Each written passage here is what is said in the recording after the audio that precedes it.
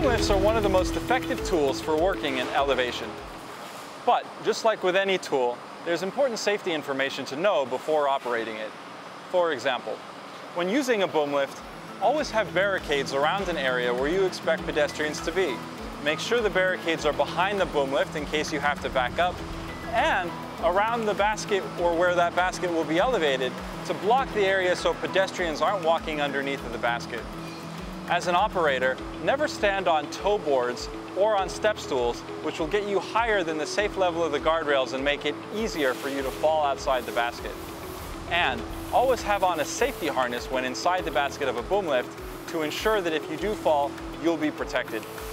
If you're transferring from the basket onto another elevated surface, use a double-ended lanyard, which will ensure you've got 100% tie-off from the basket onto that elevated location.